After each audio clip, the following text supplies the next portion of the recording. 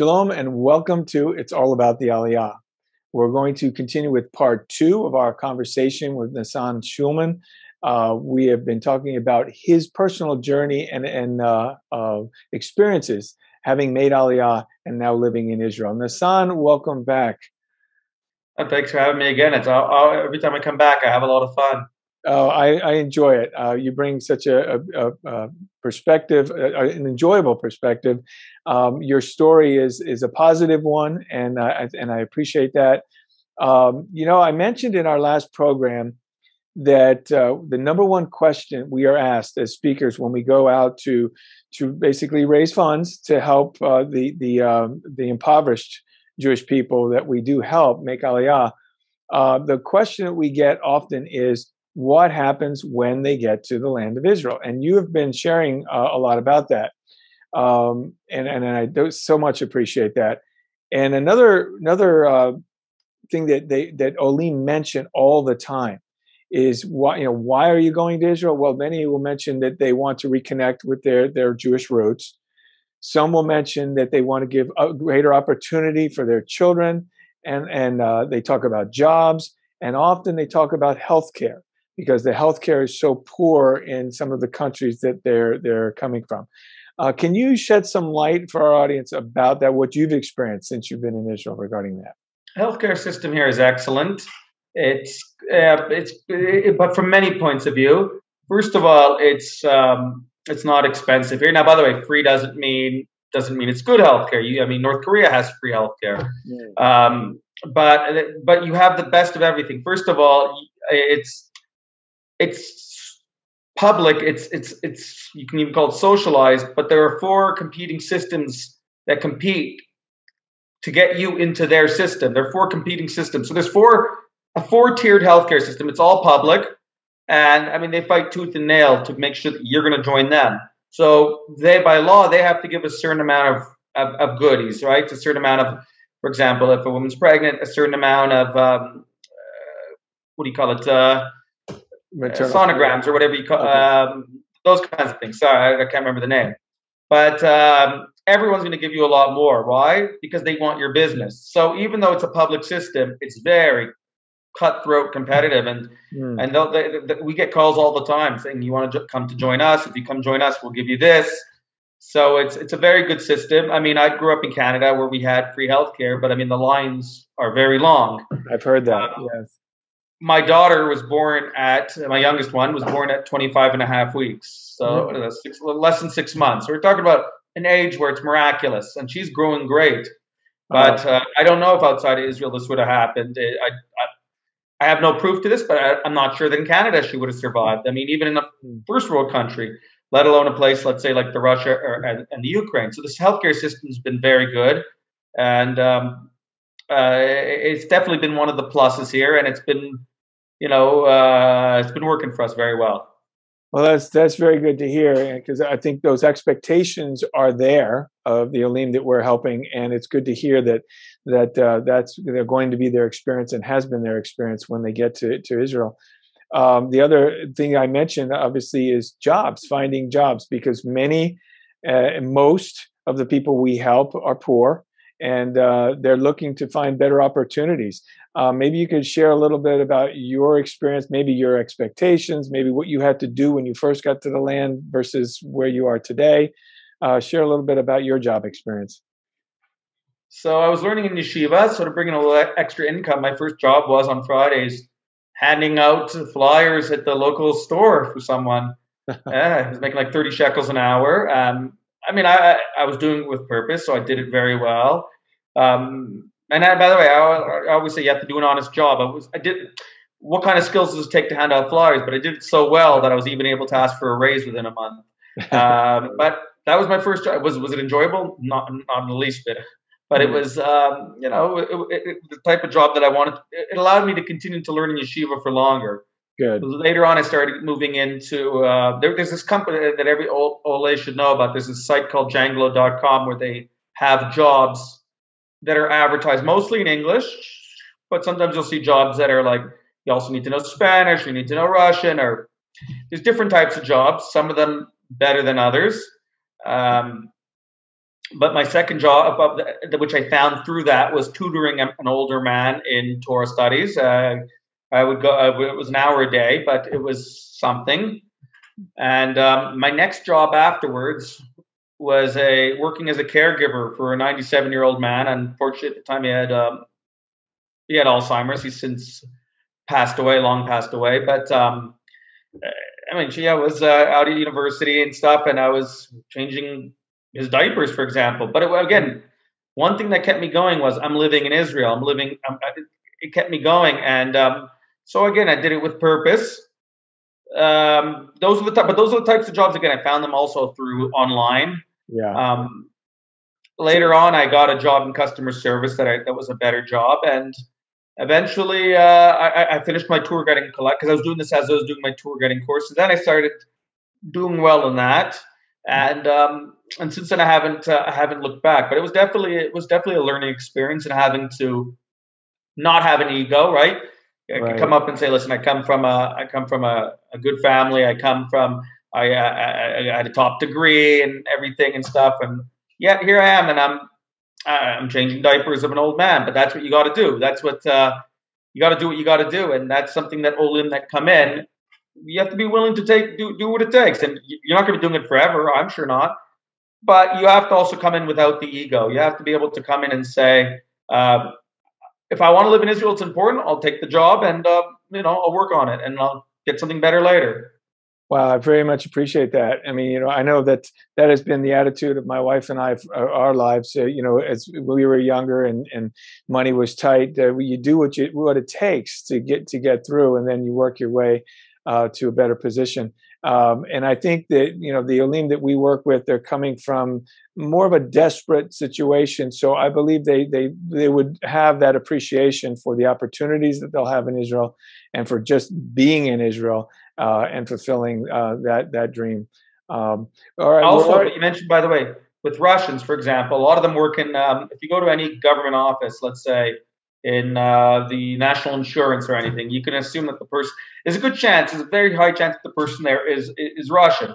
So in terms of a Russian Olim that come here, they seem to they adapt very well, very quickly, and it seems that they do very well, a lot of them at government jobs. And so what I was describing was more Americans. But it seems like Russians integrate much quicker and therefore are able to get jobs, better jobs quicker. Well, that's good. That's very good to know. We're going to talk on the other side of the break. Let's talk about the organizations that exist in Israel that might be there to help people find work. We'll take this break and we'll be right back.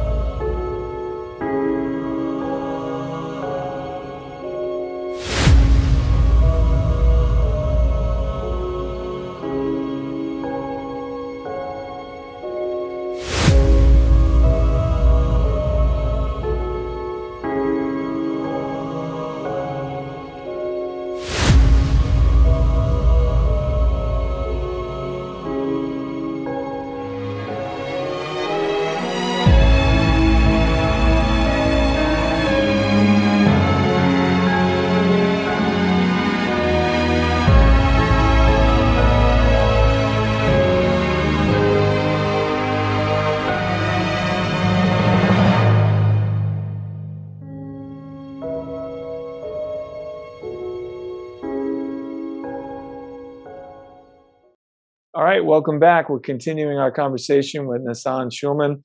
Nosson, before the break, we were talking about being willing to work in Israel and finding jobs and opportunities. But I also understand that there are organizations that help in placement and finding jobs. Can you tell us a little bit about that? Absolutely. The organization that helped us make Aliyah was an organization called Nefesh B'Nefesh, which literally means soul to soul. And they were the ones that explained to me the different baskets of goods I get, and they have different departments. One is employment, one is about the healthcare system. They have different advisors on different things that you would want to know. So once we made Aliyah, one of the things that I think they did very well is they have seminars. They had one seminar, for example, on which health, yeah, I told you there are 4 competing healthcare systems. Which one do you pick? Which one is best for you? Well, they gave a seminar that was very well done, and I became almost a mini expert after that one seminar. And then they had another seminar, how to make a resume, because Israeli employers are different than American employers. American employer generally wants to see more resume that's more well-rounded, right? Israelis more, the resume that they want to see is more, what can you do that's specific to this job? They're not as well interested as the well-rounded. So I remember on the phone, one of them helped me craft my resume. I remember that night, and it was a very stressful situation because I wanted to make sure that I had a good resume. A bit of a perfectionist. Mm-hmm. So then that night I realized I hadn't saved it. So I'm like, oh man, there's no way they're going to give me that kind of time again the next day. But I'll try anyways, because they'd given me like an hour or two before on the phone. And then they helped me again do it again. So having a good resume, I've become actually someone that people come to me and ask me about how to make a good resume for an Israeli employer. Because like, what do they, and of course it has to be all honest. Everything's honest and stuff. But like, there's certain, for an Israeli employer, right, they're more interested in what you can do for them. As opposed to things that are less relevant, which might be relevant in other countries. So resume seminars, employment seminars, and those seminars really, I find, if you take advantage of them, and not everyone does, but anyone who does is going to get something out of it. Yeah, they're there. That's a great benefit to have. The competition, I'm sure, is quite intense. So another advantage, by the way, and this is something that's applicable for whether you're from the States or Russia or South America, is that like with these organizations that help people, like when I would apply for a job, right? I didn't want to ask for something that was too high, salary too high, because oftentimes they'll say, what's your salary expectation? And from my experience, they'll ask you that question here. What's your salary expectation? So I would ask these organizations, I work in paralegal work, for example. What should I be asking for? So they would give me a range. And so, being able to ask those types of questions on what to expect or what they look, that people who know what they're talking about gives you an advantage that others don't have. One more thing I'd like to say, by the way, for job seekers is something that most people don't know about, but a lot of jobs that don't necessarily need Hebrew are advertised in Hebrew. So, you get an Israeli employer saying we need someone who speaks only English, American and stuff, but it's written in Hebrew. So all of a sudden, if you have a job that's being advertised for an English speaker, you're going to have 100 people, you're going to have hundreds of people sending in that resume. But this good job that's being advertised for an English speaker that's being advertised in Hebrew, nobody knows about it. So I would say anyone that's watching this that wants to make Aliyah, maybe use Google Translate. But there are jobs out there that are advertised that are applicable to you, even if it's written in Hebrew. That's a good tip. That's good to know. And with Google, it's funny, with Google Translate, that opens up the door a lot of ways. And it's gone better, by the way, because I've used it too. When I use Google Translate, I told you my Hebrew is decent enough that I could, but sometimes I'll take a look. If I ever have to use Google Translate for something deeper, I'll read it over first. And I find that Google Translate from like 2-3 years ago was awful. I think now it's gotten a lot better. And probably by the time this airs, in a couple of days, it'll even be better. That's good. So my assumption is that your focus when it comes to leading tours is on English-speaking audience? Yes, all my tours are conducted in English. I take people around from all over the world, Switzerland, from the Russia, but Italy. But yeah, my tours are all conducted. I've actually given tours, funny enough, to people that don't speak English. But it went well. And I actually like them a lot. I guess when you can't argue with someone that you don't speak their language, so it was all really good. Well, that's one advantage, because I know on tours people get tired and sometimes get cranky. That's good. Speaking of that, before we go to our second break today, why don't you tell our audience if they wanted to contact you as far as a tour in Israel when things do open up, how would they do that? GuidedToursOfIsrael.com. Guided, GUIDED, tours, TOURS, of Israel, ISRAEL.com. and the site will do the rest. Very good. Very good. That's good to know. All right. Well, we're going to take our last break for today. And when we come back, Nosson, I'd love to hear about how Olim are helping other Olim, the new immigrants coming to Israel, how they may be assisted by those who have been there, done that, and had some experience. So we'll talk about that after the break. Ezra International now has a brand new app. Now you can connect with Ezra like never before. Easily find all partner countries and discover stories behind the real people Ezra helps every day. Access Ezra's 24/7 global TV network and learn all about what it means to make Aliyah. And most importantly, it is now easier and more secure to financially help Ezra fulfill our global mission to rescue, return, and restore the poorest of the poor Jewish people to their homeland of Israel. Download the Ezra app today. Get it now on the App Store and on Google Play. All right, welcome back. Once again, we're talking to Nosson Shulman. And Nosson, before the break, I did a little tease about Olim helping other Olim. Those of you who have come before and experienced Israel for a number of years, and how maybe you can reach out or have reached out to others, and maybe some stories about how they have helped in the process of others getting comfortable with the bureaucracy, as you mentioned earlier, and other challenges in Israel. I guess the first story needs to be about a man named Yehuda Freilich. He is, I use my words carefully. When I say he's the nicest person in the world, I mean it. He's the nicest guy in the world. Mm-hmm. I was his marketing director actually for 2 years, from 2014 to 2016. He started a great thing for Olim that was so innovative, and it helps everyone. He started a company called Outsourcing to Israel, which allows American companies to tap into Americans that live in Israel. So, let's say, for example, you want to hire, a good American worker. So some people will outsource, for example, to India. But if you outsource to India, for example, you'll pay less, but you'll also get a different culture, a different type of quality. But you have a lot of Americans that come to Israel, and they're experts in their fields, whether it's in high tech, IT, software, graphic design, and they come in, but they don't speak the language, so they have a hard time getting a job. But they want to work. They want to work for an American company, and they're willing to work American hours. So you get so you get an American company that wants to pay, instead of paying someone, I don't know, $70 locally, they hire someone remotely that could work from Israel. Instead of paying him $50, but they're getting an American. And again, these are hardworking, tax-paying Americans because they still pay to the IRS. And but you're getting an American quality, and specifically, you're also getting someone who's very idealistic. So someone who's willing to uproot his life to go there, you're getting a certain type of employee. So Outsourcing to Israel, which can be found on Google, is definitely a great resource both for employers and for Americans, or even anyone who has a good skill that can be done remotely. And when I was marketing director, I once contacted a bank, and they have a team of 20 people now that are in Israel and stuff.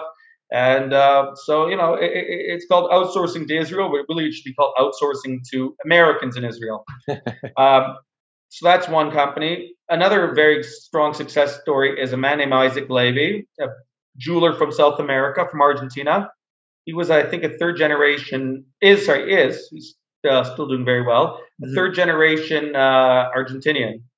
And he came to Israel at a very, very hard time. And now he's doing very well. By the way, his company is called Yavel, Y-V-E-L. Why is it called Yavel? That's his name backwards, Levy, because he sold at the time. It's easier now, but at the time he was selling to Saudi Arabian royalty. Having the name Levy could be a bit of a liability.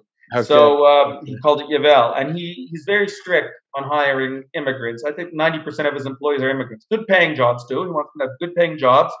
I'd say the most inspirational story about him is he started a school for Ethiopian Jews. He saw that many Ethiopians that come here had a hard time adapting, and many of them worked more like janitorial or maintenance jobs, and he wanted to give them a chance. So he started a school that teaches them for 2 years jewelry, and in that time they get a stipend. They get an ulpan to learn Hebrew. They get babysitting help so that they can train while their kids are taken care of. They get financial planners, everything. And after 2 years, so these become top jewelers. This school is now. He doesn't make any money off of this. It's basically him taking his resources and having the school open because he wants to give back to Olim. So that's a very strong success story. I mean, it's a great. He and now he's opening up in other parts of Israel again, hiring Olim, training them and paying them very well. So that's a very strong success story. And he has Russians that work for him, Syrian Jews. So that's someone else. So that I'll bet his employees are with him for life at that rate. I mean, that's an incredible way of training and bringing in people that I think would be very, very grateful for those opportunities. And he's been very successful. Look, he's done what he's trying to help his brothers. He's trying to help and he's been very God's blessed him with a lot of success as well. So he's you have a lot of those types of success stories. You had another woman named Karina. She was a third generation also from Argentina, chocolatier. She wanted to open up a chocolate plant in Israel in a town of like 200 people in the Golden Heights. And people were saying, "You're nuts. You're going to open up in the middle of nowhere." Very successful. Also, a lot of people working there that are, very successful chocolate, very good chocolate. I bring my tourists there, for example. It's a great place to visit. And but she's another success story of someone who started a business. People told her it wasn't going to work. Yeah. And not only is it not working now, but we're talking about it. Not only is it working, but we're talking about her, and so are a lot of other people. So these are the types of. You had me at chocolate. That's right. That's excellent. And if you take your tour groups there, I think that's another selling feature. Very good. That's amazing. I mean, that's giving back, and bringing new opportunities and work and helping the economy. It's a win-win all the way around. And that's on a smaller scale. On a big scale, on a smaller scale, for example, one thing that Olim need to know about. Facebook, right? There's different Facebook groups called Keeping, just putting in the word Olim, typing it into the search bar of Facebook. You're going to see different Facebook groups where they share jobs and they share the travails they go through, right? Or they have questions about bureaucratic issues they're going through, or maybe they need an attorney or a plumber or something like that, or they need an electrician. So it's a great resource. So Facebook is something that all Olim, regardless of the language they speak, right? Because there's different groups in different languages. Facebook is definitely a very good tool for Olim, and so is LinkedIn. Very good, very good. It sounds, this idea of you mentioned a brother. He was helping a brother. That is a very Hebraic, very Israeli concept. I think it's a concept we get from Hashem, right? I mean, absolutely. We should understand that and that's the way life is supposed to be. I'll tell you back to Yavel about the Ethiopians. So there's a man that works there, right? His name is Daniel. He's a major in the Israeli army. He was one of the guys that was helped by Yavel, the jeweler. And he came when he was 4 years old from Ethiopia. He walked across Ethiopia barefoot with his parents. I think his sister died along the way. He had to go through Sudan. He was a refugee. Today, look, he's a master's degree. He's a successful jeweler there. He's a major in the army. So I remember once, because that's another place I like to bring the tourists, right? Because it's a very tourist-friendly jewelry center. Someone asked him, so, how did you learn your English? And he said, this is Star Trek. And he gives the whole Star Trek. He learned it from Star Trek. And, just by his story, I felt like such a connection to him. Like, he came from a lot of poverty and stuff. And I just had to go and give him a hug. I gave him a big bear hug. It was just, it was very strong brotherhood. I felt a very connection to him. And that's really there is something to that in Israel too. It's something that can't be explained to those that, outside. Probably not. I mean, I know that in the gravest times in Israel's history is when you have to pull together. But I see that even though the joke about you have two Israelis, you have three opinions. I mean, that of course you're going to have a conflict or argument or a disagreement, but it says really when it really matters and when the rubber hits the road, Israelis pull together, and I think that's a beautiful. Absolutely, there's nothing brings us together. But this I'll tell you one thing from my perspective. People say that two people, three opinions. There's definitely a truth to that. But it's one of those things that it's like it's more it's true and it's a stereotype, but at the same time it's even the three. I'm in the taxi. I'm in a taxi ride, for example, and I'm speaking to the driver, and him and I don't agree on anything and stuff, but we still feel a certain bond, even if we don't agree. And by the end of that taxi ride, by the way, anyone who's taking an Israeli taxi, you know who he votes for, and you might even know how much he pays in his mortgage, and he might know how much you pay in your mortgage. Well, that's. It's really a joy. I've found that my friendships that I've made in Israel have lasted a lifetime, and I think that's a tribute to not only the country but the people. Obviously, it's very strong. It's a very strong, lifelong bonds that are very, very, very deep. Yeah. Yeah, and all of this, Nosson, has just made me long to get back once again. In fact, on that topic, why don't you give your contact information one more time? If anybody wants to contact you, as whether they're coming to Israel or just learn more about Israel, go to your site. What was that site again? Yeah, so my website is guidedtoursofisrael.com, guided, Guided, tours, plural, TOURS, of Israel, Israel.com. You can also call me. I have an American number at 347-410-8935. On my website, by the way, there's a WhatsApp button. So there's a contact form. So there's many different ways you can contact me, and I'm definitely anyone who needs help or wants to have a really good time in Israel and really experience this country the way it should be, I'm here for you. Excellent. Good job. And I look forward to that day when I can be there in the land with you, Nosson. I mean that. One day it's going to happen soon. And by the way, here's an open invitation. We invite on your next trip to Israel, we're inviting you for dinner one night. Thank you. I accept. I look forward to it. Well, wife's a good cook. Good. And if she's listening, that's the right thing to say. That's right. But she is a good cook. Good. I'm sure she is. I'm joking. She's looking at me. I know. I can feel it all over you. All right. Well, Nosson, thank you once again. I've enjoyed immensely spending time with you, and I know our audience has as well. Thank you so much for having me. I had a great time once again. Good. We'll do it again.